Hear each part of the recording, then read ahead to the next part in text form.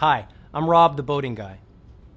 Canada has some of the most beautiful scenery in the world, and with thousands of lakes and waterways, the number of places you can go to enjoy yourself and get closer to nature are seemingly endless.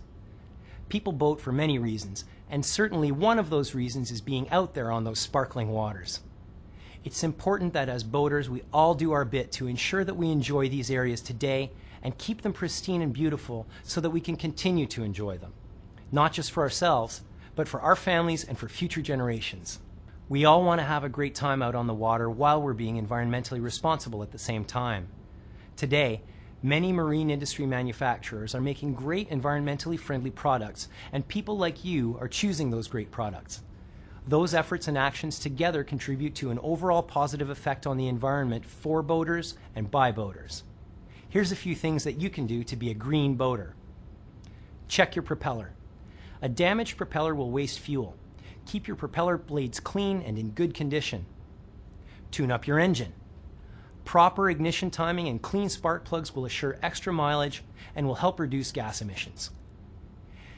If and when the time comes to replace an older engine, replace it with a new fuel-efficient and low-emission engine.